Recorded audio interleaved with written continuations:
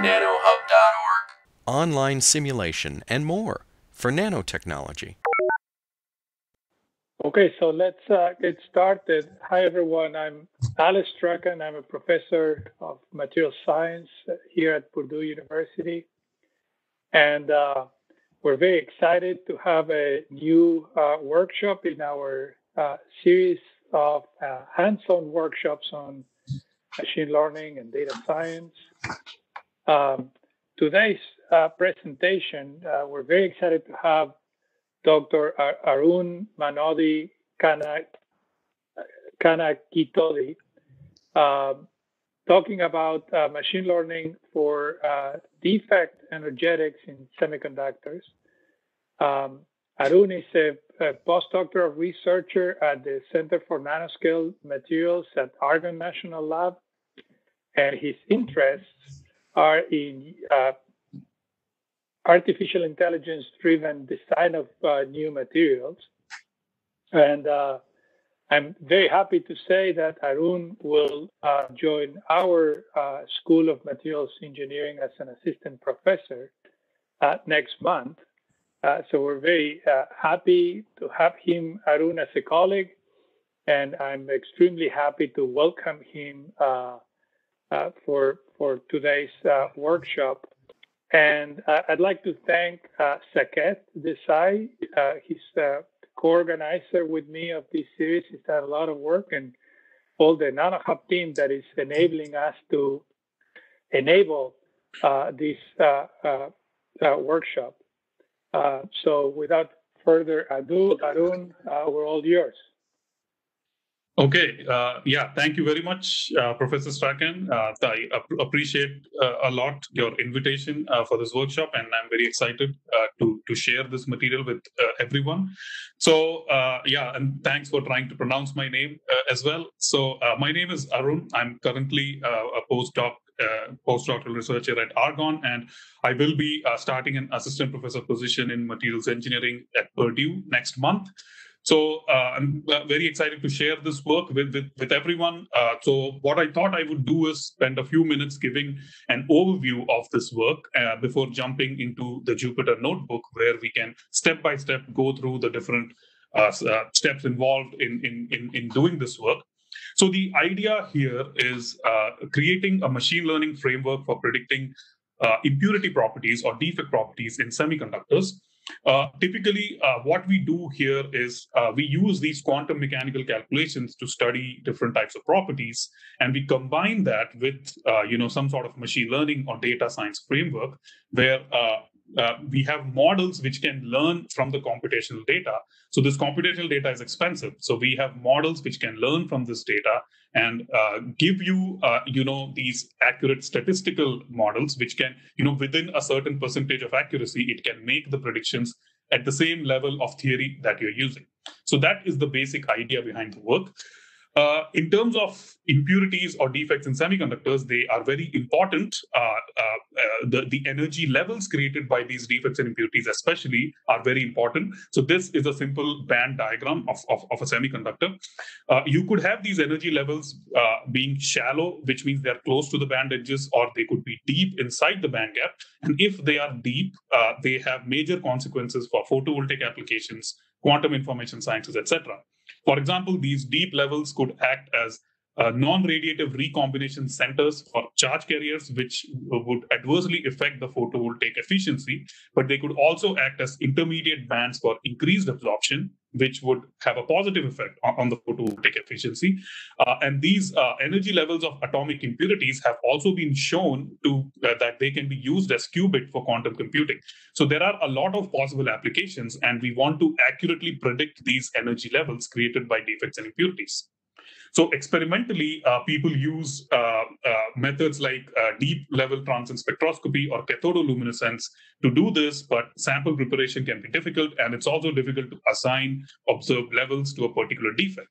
So the way out here is performing density functional theory calculations, DFT. It's a it's a first principles modeling technique where we use quantum mechanics to solve for the structure and properties of materials. So here we can use DFT to calculate the energetics of defects and impurities, but we require large supercells and charge states, which make these calculations very expensive. And generally, prior knowledge is not utilized for new defect levels. So to solve this problem, we propose this framework of predicting impurity behavior by combining density functional theory and machine learning. So here I'm showing a particular semiconductor in a zinc blende structure, and this black atom here is the impurity atom. And these equations can be solved from DFT to get the formation energy of this impurity as a function of the charge Q, as a function of the chemical potential mu, the Fermi level E_f, and there is a correction energy term at the end, which takes into account periodic interaction between charges. So you don't need to know too many details of this, but the important thing to know is that solving these equations gives us plots like this, like you can see here. This is the formation energy of different defects in cadmium telluride, for example, a cadmium interstitial defect or a cadmium vacancy defect, etc., as a function of the Fermi level. The slope of these lines, it gives you the stable charge state of the defect. And these points where the slope changes are actually the impurity transition levels or impurity levels, epsilon Q1 to Q2. That is what we desire here. So if we have a DFT data set of these impurity properties, we can use a framework like this to create this machine learning framework where we convert all our input data points, which are basically semiconductor plus impurity. We can use descriptors like the elemental properties of the impurity atom, the coordination environment around the impurity atom, cheaper DFT calculations, etc. And we can map these descriptors to the DFT computed properties, and we can train these machine learning models, simple linear models, or more complicated non-linear regression models like random forests or neural networks, etc. And we can end up with these machine learning models which can make on-demand predictions, and we don't need to do these expensive DFT calculations anymore. So that is the idea here. And to quickly show you how accurate these DFT calculations are with respect to experiments, what I'm plotting here are for a few selected impurity transition levels or defect transition levels. In cadmium telluride, I have the experimental levels in red, and I have the two levels of DFT theory, the PB, which is the standard level of theory, and the hybrid HSE, which is a more advanced level of theory. So what we see here is that the root mean square error between the PBE calculations and the experiments are about 0.22 electron volts. And actually, the advanced level of theory gives us, results that are really off in a couple of cases. But if we remove those, the HSE predictions are also pretty good, but they are 2 orders of magnitude more expensive than the PB calculations. So what I want to emphasize here is that we generate a data set using the PB functional because this is a pretty reasonable accuracy given the limitations of DFT itself. So if we can get machine learning models with a similar prediction accuracy, we can replace these DFT computations and we can perform accelerated screening. So I'm going to get into the actual notebook very soon. But before that, I want to show the different steps that are involved in training this sort of a material to property regression model. So these are the different steps that we used in our work. So we start by reading the data. So the data is basically the labels, which are a given semiconductor, a given impurity, and the defect site. And then their computed properties, which are their computed impurity formation energies and impurity transition levels, and then the different descriptors that go into training the machine learning model. So I'm going to demonstrate the notebook using one of the properties, which is just the formation energy. That's all I have time for today. So the next thing would be to select a machine learning technique. So, you could do a simple linear regression, you could do a LASSO regression, you could do kernel-ridge regression, random forest, neural network, etc. You can start by training a default model. So I will be using Python, the scikit-learn package in Python for everything. So they have pre-installed, packages for all these techniques, and you just need to know how to call the relevant packages and how to, do different steps to train the model. So for example, you can read the data input. You can call a random forest model and ask it to train a default model with a 70-30 training split or an 80-20 training split or whatever. So this will give you a model, and then you can say that, perhaps I can improve the performances here by going deeper into this model. That's when you look at other factors such as hyperparameter optimization, cross-validation, learning curves, etc. So, I will talk about, optimizing the different hyperparameters and performing cross-validation, which helps, minimize the overfitting in the data, etc. when I show the notebook. Another thing you want to keep in mind is learning curves, which is where you plot your prediction error as a function of the training data and until your error converges. So you have enough data points. So that's not something I will go into today, but that's something to keep in mind. And finally, after you are done doing all these steps, you can deploy your best model to make new predictions and discovery. So that's what I want to emphasize here. This is what my data set looks like. So here, in terms of semiconductors, I'm looking at 3 types of semiconductors. In the first column, you can see cadmium telluride, cadmium selenide, and cadmium sulfide. So you will see different points belonging to different semiconductors. And going forward, I will also consider alloys of these semiconductors. So I will talk about that later.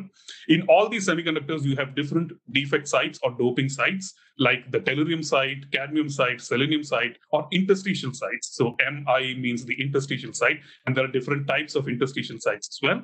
So that's the next column. And the third column is what the defect atom is, or the impurity atom is: nitrogen, oxygen, beryllium, mercury, sulfur, etc. So you have different types of these defect atoms. And the next 3 columns are the computed formation energy values. So these are the neutral state formation energy values at 3 different chemical potential conditions. So we want to train models for all these 3 different properties. And then the next columns are the computed charge transition levels. So we consider 6 types of charge transitions, from +3 to +2, +2 to +1, all the way to -2 to -3. So this may be confusing if you're not familiar with what these properties really represent, but all you need to know is, in the end, I have 2 data sets. So one data set is the formation energies or the formation enthalpies, 3 types of formation enthalpies, which the dataset size is 945. And the second dataset are these 6 transition levels, which we combine together, and we end up with a data set of 2286 points. So we train machine learning models, which takes information about the input and gives you this output, using this data set. Quickly, to show the descriptors that I use, these are just coefficients of linear correlation between these 9 properties and different descriptors. So these are, in the beginning, these are the elemental properties of the impurity atom. So these are simply the atomic radii, the ionic radii, electron affinity, electronegativity, etc. And the properties at the end are these unit cell defect calculations, which instead of doing these supercell calculations, we do cheaper unit cell calculations, and we obtain some information from these cheaper calculations, which we use as descriptors. So the more dark is a box here, the higher is the correlation between that particular descriptor and the property. So this sort of gives you a qualitative idea of which descriptors are important. So this is for this data set of 381 impurities that I have. This is what the descriptors look like. So for the same data labels that I showed before, you have these different descriptors, delta ionization energy, delta atomic radii, etc. To learn more about what the descriptors exactly are, you can check out the publication. So what I want to say here is that I have 3 sets of descriptors. The first set of descriptors is 14 in number, the next set is 5 in number, and the third set is a combination of these 2, which is 19 in number. So I will demonstrate what happens if I train the model just with elemental properties, or if I train the model with unit cell defect properties. So you can see here that the unit cell defect properties are actually much more correlated with the properties of interest than these elemental properties. So you would expect those to be more important than the elemental properties. So we will see how the performance of the regression models change when we go from elemental properties to unit cell defect properties to using both of them together. So just to quickly show a couple of regression techniques that I use here are random forest regression. So random forest contains a set of decision trees. You can define the number of trees, also called the number of estimators, and the number of nodes that go into each of the trees, and the number of features that go into each of these trees. And you train, you optimize different parameters at the different nodes, and you get predictions out of all these different trees. And an average or a mean of all these predictions gives you the actual prediction. And if you take the standard deviation of these different predictions, it also gives you the error bar or the uncertainty in the prediction. So this is roughly how random forest regression works. Another technique that I will talk about is kernel regression, which is a similarity-based regression technique. So if you have a chemical space like this, where every X point is basically the descriptors or the input quantity that represents that point, the difference between, or the distance between any 2 points is a measure of the similarity, which is given by this Euclidean distance. And the property is defined as a weighted sum of Gaussians, where this distance is one of the factors. And you have to optimize the parameters alpha or A and sigma. And you optimize these parameters and you end up with a model which will give you the predictions. So these are 2 particular regression techniques that I'll show you results for. So I think we can get into the notebook now. I have spent 10 minutes, slightly more than 10 minutes on these slides. So if you guys have not launched the Jupyter tool yet, so you can do that at this stage. Log into your NanoHub account, go to this particular URL, nanohub.org/resources/mldefect. MLDefect is the name of the tool. Click on Launch Tool, and it will open the notebook that I want to show. And you should reach this page. So Ali and Saket, when you give me the go-ahead, I can start. I can start working through the notebook. Yeah, I would say, I would encourage all of you to try to run this cell with Arun. The NanoHub accounts are free. I think we're good to go, Arun. Okay. Everyone should be able to follow. Remember, in Jupyter, when you go to a code cell, this is a text cell, a cell with just text. But if you have a code cell, you have to click Shift plus Enter to run the code cell, and that's what Arun will be doing to walk through the code. Yeah, I think we can start, Arun. Okay.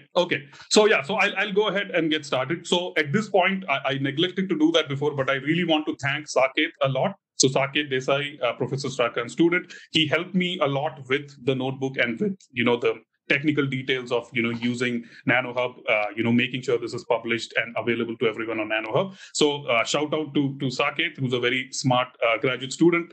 So thanks to him for all his help. So I think I can go ahead and get started. So there's a lot of information on this notebook, and it will be available to everyone. So please, I encourage you to keep playing around with the notebook even after the tutorial. There's a lot of information on the parameters that you can change and how all the things that you can change. You can input your own data and train models. You can visualize different things. You can change parameters of different models, etc. So that's what the purpose of this notebook would be, since you guys have access to it. So here is just some information about the science that goes into the notebook. So assuming everyone has been able to open this Jupyter notebook. So remember, the idea is to train the DFT data that I talked about, to read the descriptors along with the data, to define different machine learning models, optimize them, and deploy them. So we start with importing some standard Python libraries. So you would see some standard libraries like NumPy, random, pandas, etc., matplotlib. So that's what I'll do at first. So I ran that cell. So I have imported these libraries. Next, so I separated out the scikit-learn libraries, just to demonstrate. So scikit-learn is the Python module which has all these machine learning or data science packages that we can use.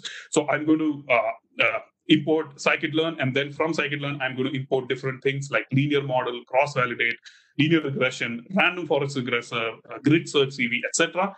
All of these things will be going into the training of the models that I'll demonstrate. So I'm going to run this cell as well. So that's done. So I have imported all the modules that I desired. Next, here is a markdown where I describe the nature of the data set and what exactly I'm reading. So I want to emphasize here that I will be reading 3 different data files.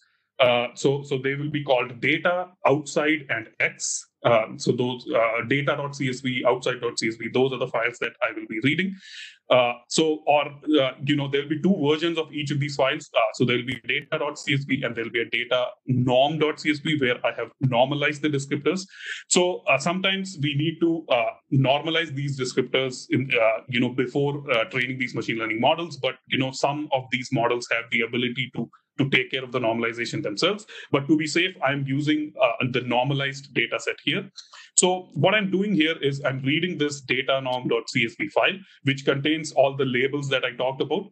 It contains the properties. So this is for the formation energy. So it contains 3 types of formation energies, which are 3 different chemical potential conditions. So you have cadmium-rich delta H, you have moderate delta H, and you have X-rich delta H. So these are the 3 properties. So for the time being, I'm just going to take cadmium-rich delta H. So I've commented out the other 2 lines. I'm just reading this one property. The next columns are the descriptors. Okay, so here I'm going to ask you to work this along with me. So the first set of descriptors are just the elemental properties. The next set are the unit cell defect properties. And the third set are both of them together.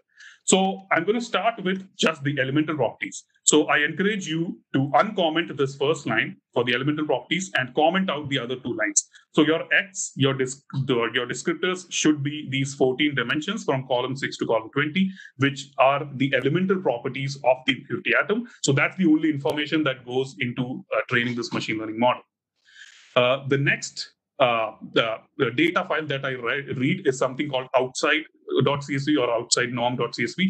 So these contain new calculations that I did, which will not be seen by the machine learning algorithms at all, but I'm going to make predictions on these. So these are specifically alloy data. So all the data that I have are on 3 compounds: cadmium telluride, cadmium selenide, and cadmium sulfide. So in addition to that, I performed some new calculations on cadmium telluride selenide and cadmium selenide sulfide. So these are new compounds, but they're still in the same chemical space. So one would expect these machine learning models to work for those compounds as well. So I have some new DFT data that I read as part of this outside file. So again, these are the labels of the data, and this is the property. So I'm going to comment out these 2 lines, and I read the first line, which is the cadmium-rich chemical potential delta H. So that's the property that I'm reading here. The 3 lines that you see here for X out are the descriptors. So once again, please comment out this last line and uncomment the first line. So you want to be reading the descriptors from column 6 to column 20. So these give you the elemental properties again. So these are the elemental property descriptors. So that's what we're going to be using here. For the time being. So I read the elemental property descriptors here. And the third file that I read is called x.csv or xnorm.csv. So this actually includes every possible impurity in the chemical space. So this contains thousands of points. So my data set is actually a few hundred points or something. And then there are thousands of possible impurities. So once I have an accurate model, this is the power of machine learning, where I can now make predictions for hundreds or thousands or millions of new cases, in the same chemical space, assuming the models are applicable to those. So here I read the labels of these points, and then I read the X values, which are the descriptors. So please comment this last line and uncomment this line, where it is reading just the elemental properties from column 3 to column 70. So hopefully everyone got a hang of that. So in this column, I'm reading the data. I'm going to run this. So it has run. So now it has read the data file, the outside file, and the X files. All right. So that's all done. So this particular cell is just a simple way to visualize the data if you're interested. So for example, here, I'm just visualizing the property that I have with the 12th dimension of the descriptors. So if I run this, it gives me this plot, which is the property versus descriptor. So you can change this dimension as you like. If you want to look at the 5th dimension, you can run this, and it gives you this plot. So you don't really see much correlation here. So some of these descriptors may be uncorrelated, but some of the others may not be, and together, they may give you enough information. So this is again something you can play around with just to look at what the data is. Okay, so I'm going to get into the weeds of training the machine learning model now. So the first thing that I do here is this training test split. So you have a data set of a few hundred points or 1,000 points or whatever. So to begin with, what I want to do is I want to train an 80-20 training test split. So what that means is 80% of my data set would be used for training the model, and 20% would be used for evaluating how good the model is. The 20% will not be seen by the model. So if you come to this section here, t equal to 0.2, means it uses 0.2 fraction of the data set for as the test set. And this train test split function that you see here splits the data into this 80-20 fraction, and then the rest are just additional things to define the training and the test data sets in the appropriate format. So you can run this section without making any changes, and this will split your data and give you these property train, property test, x train, x test files in an 80-20 fraction. Okay, so assuming all of that works so far, everything is working well for people. Let's try to train a regression model now. So we'll start by training a regression model to predict the property of interest, which is the impurity formation energy at cadmium-rich conditions. The simple linear regression is what I want to start with. So this is ordinary least squares regression. So if you come to this cell, you will see how I go about training this linear regression model. So this is something to define the parameter grid. So I'm not defining any parameter grid here. So I'm just going to assume, I'm just going to ask it to take the default parameters, whatever it needs. So I'm using this grid search CV function, which is what I will keep using going forward. So this is a function that takes your hyperparameter space, optimizes it, and gives you the best possible parameters. So here I did not provide anything, so this is not strictly relevant. But what I'm passing here is the linear regression module that I read from scikit-learn. So I have this linear regression module. So I define this, I use this fit function. So OLS is my ordinary least squares regressor here.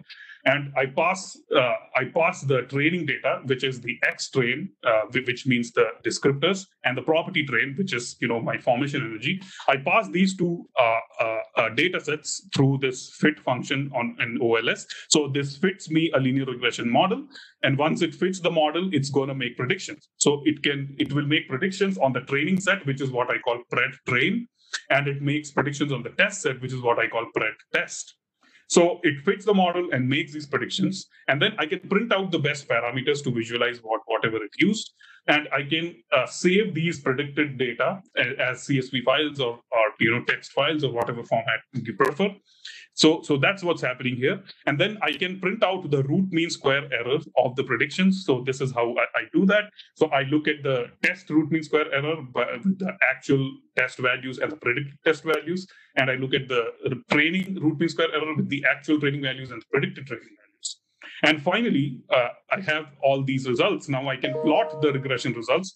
So, this is just, a bunch of lines that describe how I'm plotting it. I'm, titling it a linear regression model. I'm plotting the ML predictions versus the DFT predictions. And I'm also going to print out the root mean square errors on this plot. So let's run this cell. So I'm running this cell. So it ran pretty quickly, and it gave me a linear regression model. So you can see that there's a pretty terrible model. So, the lack of correlations that we were looking at earlier are, probably serious. So these, these particular descriptors that we read so far do not give me a very good model. So the formation energy values sort of go from 0 EV to 8 EV. And the prediction errors, they lie very far away from this parity line. And these root mean square errors are very large. They are 1.5 EV errors. So these, predictions on the training points and the test points are both pretty awful. So something is not right here. Either the regression algorithm is not good enough, or the descriptors are not good enough, or maybe you don't have enough data. So one of the things we can change is to change the descriptors that we're using. So I ask you to come back to this cell, the reading data cell. So hopefully I'm not going too fast and people are able to follow this along. So please come back to the reading data cells where we read the 3 data files. And here, instead of reading the elemental properties, comment out that line of the elemental properties and uncomment the second line, which is the unit cell defect properties. So now I'm going to read these 5 dimensions, which are the unit cell defect properties, and I'm going to see if that improves my performances or not. Similarly, come down here, comment this line, which is the elemental properties, uncomment the unit cell defect properties, come down to the x.csv file, comment this line, and uncomment the elemental, the unit cell defect properties.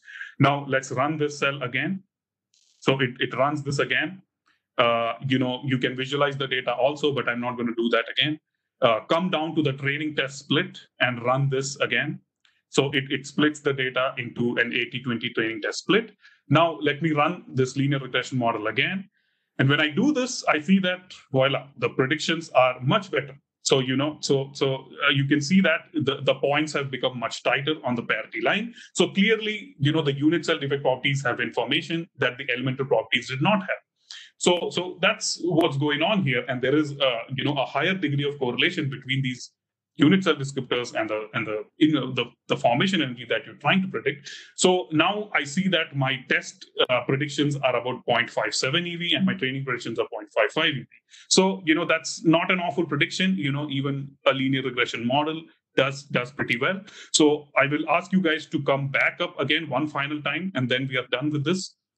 With this part. So I will ask you to comment this unit cell defect property line and uncomment this line where it's taking the elemental properties and the unit cell properties together. So again, come down here, comment this line, uncomment this one, come down to the x.csv file, comment this line, uncomment this. So now it's reading these 19 dimension descriptors, which include both the elemental properties and the unit cell properties. Come down to the training test split cell and run that again. Now it has split the data again into an 80-20 split. Run this linear regression model again, and it gives you the prediction. So it gives you actually a very similar prediction. So there is a great degree of linear correlation between these unit cell properties, which shows you that the elemental properties are perhaps not as important for predicting the impurity formation energies. They do become more important for the charge transition levels, which is why I keep them here. But for the formation energies, it looks like the unit cell defect descriptors are actually pretty good, for giving these predictions. Okay, so we have seen how the linear regression model behaves, and we have seen that by adding more useful descriptors, you can improve these predictions. Now let's go and try to improve these predictions even further. So this is the simplest kind of model. It's just a linear model. So surely some of these relationships would be nonlinear, and we don't really know what these relationships are. So to do that, I'm going to demonstrate a particular nonlinear regression model, which is random forests, which I talked about during my presentation. So here I have a bunch of information about random forests. So the first step that I do here is to train a default model with random forests. So I do not provide any parameters. I'm just going to ask it to take whatever parameters it wants. And I'm not going to use any cross-validation yet. But here, once again, I call this random forest regressor. I use the fit function and pass the training data to it. I make the predictions. I use the predict function to make predictions on the training and the test sets. I can save these predictions as CSV files. I can get the root mean square error predictions, as you can see here, and I can finally plot the data. So let's go ahead and run this particular cell. So this should only take a few seconds. Okay, so this has, I have run this model, and I get a prediction here. So I see that my predictions improve slightly. My training predictions actually go down a lot, but my test predictions, with the linear regression model, it was about 0.57 EV. Now I'm looking at 0.51 EV. So these predictions have become good, but you can see that if you guys are familiar with overfitting, so overfitting is when the model fits very perfectly to the training data, but it doesn't learn it good enough to make the predictions for the test data, which is outside data, which is data that it has not looked at. So clearly something of that sort is happening here, because ideally you want your test error and your training error to be very similar. You want them to be around the same magnitude. So here the training error is much better and the test error is not as good. So what that means is we want to use some more fancier things. We want to optimize some of the hyperparameters and see if that makes a difference. We want to use cross-validation. So cross-validation is when it divides your training data into different sets. For example, if I'm doing 5-fold cross-validation, it takes my 80% training data and it divides that data itself into 5 sets, and it uses 4 of the sets or 4 of the subsets to make a prediction and tests it on the 5th set. And it does this multiple times and it averages out the error. So this kind of makes sure that it is making good predictions on all the points. So every single point would have acted as a training point and as a cross-validation point at different stages. So that is the idea behind doing cross-validation.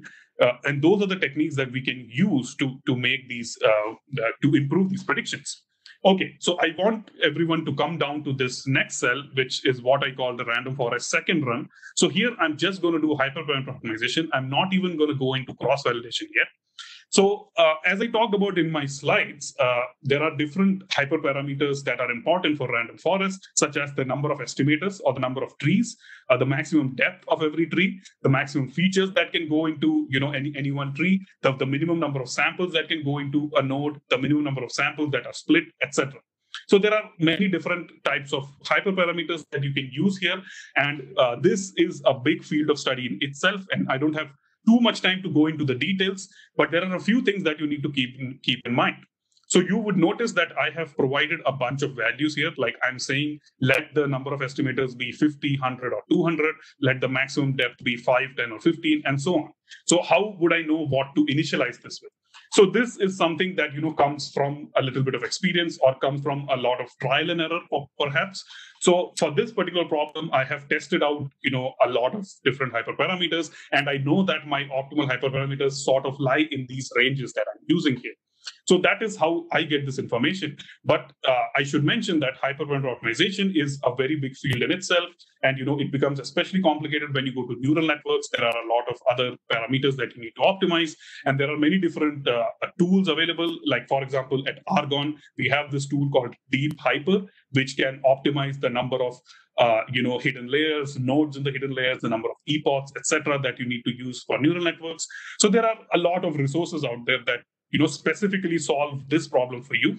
But I'm going to use a pretty simple thing here. I'm going to do a grid search, and I'm going to say that, all these parameters can take these 3 different values. So, if I try to optimize all 5 parameters, that's a 3 power 5 number of possibilities. So it will cycle through all those possibilities, and it will pick the hyperparameters which give you the best, or the lowest errors.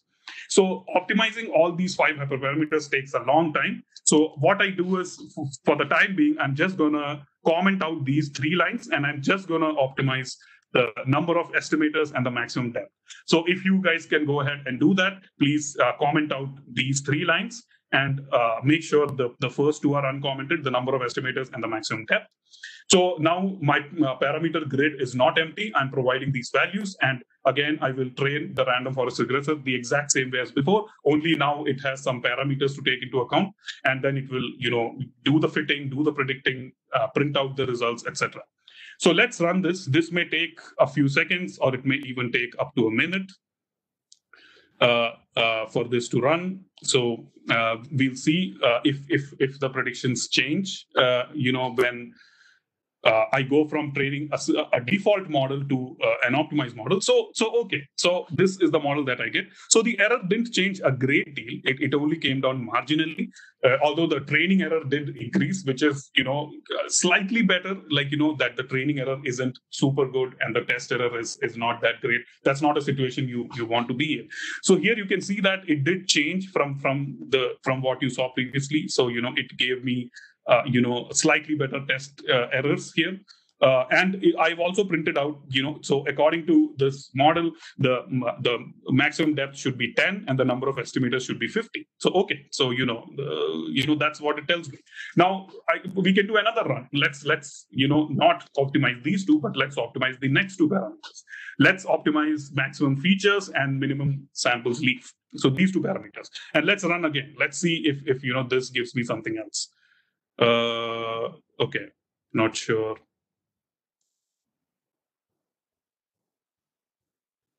Okay, so it ran, but I think the errors are not converging. Maybe that's the error that I'm getting here. But again, these are the results that it gives me. So it doesn't particularly improve the prediction. So basically, what I want to say here is that you can play around with the different parameters, and you can use the different parameters. Let's say if I want to optimize the maximum depth, and the minimum sample split. So I can run this again. So, this will take a few seconds and give me a prediction again. So, you can optimize all of them together. You can optimize some of them, like, in the end, you do need to optimize all of them. So, it will take longer. But, I optimized two particular parameters, the maximum depth and the minimum sample split, and it gives me these predictions. So this is what I get from a random forest model by doing hyperparameter optimization. So next, I want to demonstrate what happens when I incorporate cross-validation. So cross-validation is something that is extremely important. So, I'm going to use 5-fold cross-validation here. You can change this to, 8-fold, 10-fold, 20-fold, whatever. You can try out different folds of cross-validation. There are other types of cross-validation as well, but I'm just using n-fold cross-validation here. So as I said, it divides the training data into n sets. It uses n minus sets at a time to train the model and, makes a prediction on the left out set. And it does this over and over. So here I have provided all my different hyperparameters, and I'm asking it to do 5-fold cross-validation. So this particular cell takes several minutes to run. So I am not going to run this, but I have run this before, and this is what I get. So, you can see that the errors are obviously much better. So I've gone from 0.5 EV errors to, less than 0.4 EV errors here because I optimized all 5 hyperparameters. So I cycled through all of them, and I used 5-fold cross-validation, which takes care of the overfitting problem. So there is neither overfitting nor underfitting really happening here. And it looks like I'm sort of converging to the best possible results I can get. Although clearly you can see some of the points are predicted poorly. So in practice, what I would do is I may go and look at those particular points and see, is there something going on with those particular impurities? Is there, maybe my calculations have some problems, etc. So, that's what I might do at that stage. But, as of now, my best possible random forest model by doing hyperparameter optimization and cross-validation gives me a test error of 0.39 EV and a training error of 0.260. Okay, so going forward, I can use other types of techniques as well. I can use neural networks, I can use Gaussian process, etc. So I'm not going to go into too many of these, but I'm just going to show kernel ridge regression. So I talked about this in the slides. Kernel ridge regression is a similarity-based method where you define your property as a summation over these Gaussians, which takes into account the sum of distances between all the points in your data set. So the two parameters that we optimize here are alpha and these kernel values, or the Gaussian kernel values, the parameters. So I provide different ranges again for these different parameters, and I use grid search CV. I call the kernel ridge function here, and I provide these parameters, and I do 5-fold cross-validation. And in the same way, I perform fitting and I perform predicting, and I save the predicted data set, I print out the errors, and I plot the results. So this will also take a few minutes to run. So I'm not going to run it now, but I have already run it before. And this is what I get. So here I see that actually I improve my performances even more as compared to the random forest prediction. So here, with kernel ridge regression, I get a test a root mean square error of about 0.32 EV. The best error with random forest was 0.39 EV, and the training error is pretty similar. So so I am able to get pretty good models with kernel ridge regression. So at this stage, I may decide to use the kernel ridge regression model going forward because it seems to work well. Another model I demonstrate here is LASSO regression. Again, I specify some parameters. I train the model as before. So, this is not important, but just as a comparison, I have already run this model and I get higher errors here. So this is more of a linear regression model, but it shrinks some of your unimportant features.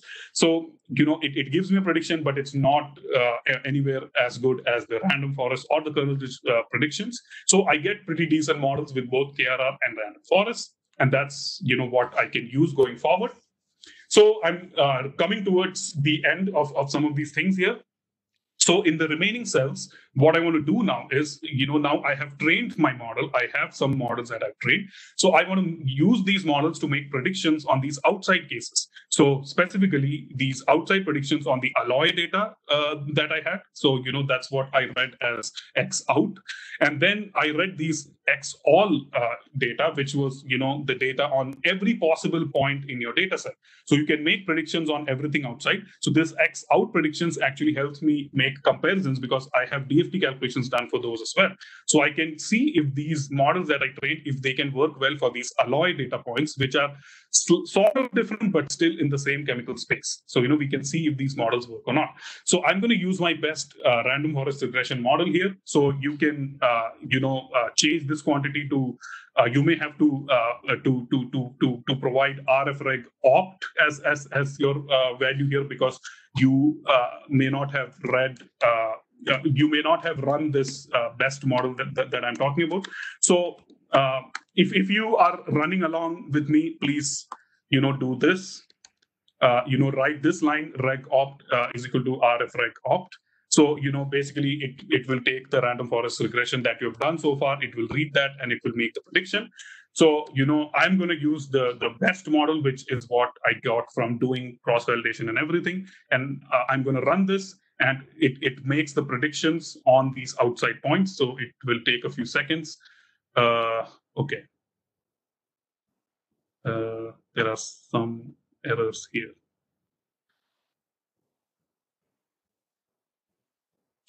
Okay, so, it looks like the dimensions are not matching. So I may not have read the correct dimensions for the outside points. So I'm just going to go back up for a second and look at these data points again. So I'm reading these.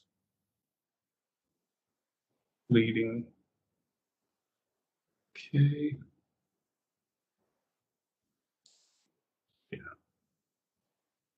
Okay, so, it does look like I read the right one, but, I'll have to look at what the error is. But to avoid that, what I can do is, let me try to run this RFReg opt.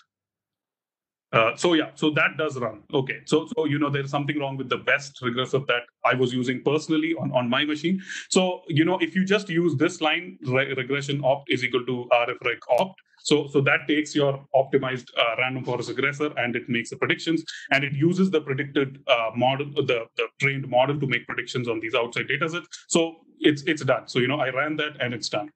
So now, if you want to predict error bars or uncertainties in your prediction, so I use a 95 percentile to get my error bars. So as I said, you can do this. So I'm only going to show this for random forest. So you can do this by using the standard deviation of predictions over all the trees that you have. You may have 50 trees or 100 trees or whatever, we optimized here. So that's what you can use here. So again, I'm not going to use this best regression, but if you can just uncomment everything and just comment this one. So here I'm just calling a random forest regressor, and I'm telling it to compute these 95 percentile errors for me. So if you can comment out the other lines and uncomment this line and you run this, so it should give the error bars here. Okay, so it's done running and it gives the error bars. So in the next few cells, these are not very important, but I'm just going to say what they are. I divide my data by, what is the semiconductor type, whether it's CdTe, CdCl, or cadmium sulfide. So that's what is happening in this section. And in the next cell, it divides this data by semiconductor type, but it includes these error bars. So the previous cell is for when you don't have error bars. This cell is for when you do have error bars. So that's what I can run here. So now it has divided my data, so it has all the predicted training for CdTe, test for CdTe, training for CdCl, test for CdCl, error bars for CdCl, etc. So it has divided all my data into training types. And after I've done that, what I can do here is print out errors with respect to semiconductor type, which would help us look at, whether some semiconductors are doing better than the others. So for example, when I run this, it tells me that the total test root mean square error is 0.5 and training root mean square error is 0.33.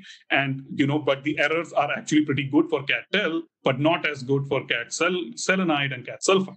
So this is something to keep in mind. Maybe we need more data of those types, or maybe we need some other descriptors which can improve those. So keep in mind that this is not my best model. So because I was getting that error, I'm using the previous random forest model and not the best random forest model. And it also gives you the predictions on these outside points, which are these alloys, cadmium telluride selenide and cadmium selenide sulfide, and it gives you the root mean square errors. The final cell here is, where I plot these final results along with the error bar. So I have not plotted the error bar so far. So this is what I get. So I plot my final results, and these are the test and training root mean square errors like before. And now I have error bars for all the test points, training points. And now, in addition to the test and training points, I'm plotting these outside points, which are these alloys. So, once again, I would emphasize that the true power of these machine learning algorithms is to make predictions for new cases. So these cadmium telluride selenide and cadmium selenide sulfide compounds are new cases which are not seen by the model at all. So these are the red and green points. And you can see that largely these predictions are pretty good. The root mean square error is slightly higher. They are 0.56 CV, but they are still pretty good. So you can make these predictions with given the range of values, these are less than 10% errors. So you can actually get pretty good errors on both, the test points and the outside points. So I think that is the end of the notebook. I'm going to go back to my slides in a second. So, please go through all these cells and I will look at the questions that you guys have. I think Ali did ask me to leave some time for the questions. So that's what I'm going to do now. Just to, finish up my slides, these are some learning curves that we get, where we determine that using the elemental properties is not good enough. And we want to use elemental and unit cell properties together, and we can minimize these errors as a function of the training set size. These are the best possible models that we get, for these formation enthalpies or formation energies for both cadmium-rich and X-rich conditions. Similarly, these are models for the impurity transition levels, which I did not demonstrate. I just looked at the formation energies. But here we actually see that the elemental properties seem to work very well too. So just for the transition levels, we are able to utilize the elemental properties, but not really for the formation energies. And these are the best possible random forest models we get for the transition levels, both the training and test points and the outside points. And finally, we can make these formation energy versus Fermi level plots. These solid lines that you see here are DFT predictions, and the dotted lines are machine learning predictions. So you can see that generally these machine learning predictions match up pretty well. They can at least qualitatively give you the correct information, whether it's high energy or low energy, whether it has a transition level in the band gap, etc. So we have gone from this data set of a few hundred impurities, and we have made predictions on almost 2,000 new impurities in all these compounds. And currently we are extending this work. So we have extended this from CAT-TEL, CAT-CEL, etc., to a lot more 2, 6, 3, 5, and 4 for semiconductors, a lot more impurities. We also use advanced theories like modified band alignment and hybrid HSE functionals to make these predictions even better. So this is sort of the extension of the work, and this is just an acknowledgement of the funding and computing resources that were used for this work. So I think this is a good time for me to answer questions now. Since we are right at the end, I'm going to maybe stop sharing, and I will let you guys tell me about any questions that I can answer now. Well, thanks for an excellent workshop, Arun. This is really great. I'm going to ask Saket to see if there's any questions from the Q&A that he would like to highlight. So, Saket, any quick questions that Arun can address? There's a couple of questions which I'll club in and say, so while running this notebook, different people got different RMSE error values. Could that be because of a random seed somewhere? And if so, then what is the range of the errors that you expect with these models? Right. So that is exactly because of the range. So when we are doing this training test split, it's taking a random seed value, and that is going to be different for everyone. So when I run it again, I will get different results. So the way to solve this is, what is the range of errors that you expect? That is something that we have to go in and check. So, I showed this learning curve where I'm using, where I'm plotting the error as a function of the training set size. So here, for example, if I choose 600 training points and I train a model, you see there is an error bar here for the root mean square error. So this is because I train it over 100 different models. So I do 100 different training test splits, or maybe I do 1,000 different training test splits. So to do this rigorously, you have to get statistics over a lot of different splits. So you want to do this 80-20 split, many times, 100 times, 1,000 times, even more. And you want to look at the range of predictions. So your predictions should fall in a certain range. It shouldn't be that, your predictions are very, very awful for some cases and very, very good for some other cases. That's not likely to happen, and that shouldn't happen, because that would mean there is something wrong, with your parameters or with your data set, etc. So the way to do this is to do this over many different runs and get some sort of an averaged prediction. So for demonstration purposes, I just ran it a single time, but I would be running this thousands of times, and I would be getting like an average prediction. And that is the model that I would report. Like, on average, my prediction error seems to be 0.4 EV on the test set, 0.5 EV on the outside set, whatever. So that's what I will say in answer to that. And absolutely, I expect everyone to get different predictions, different root mean square errors. Awesome. So yeah.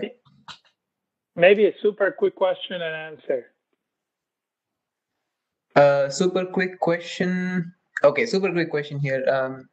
If you're using PBE to predict the charge transition levels, are you using a band gap correction? Yes, very, very, very good question. So that is someone who is familiar with the defect calculations. So in this particular case, we did not use a band gap correction. We use the band edges that we get from the PB calculations. However, we plot these defect formation energies or defect levels we span it across the experimental band gap.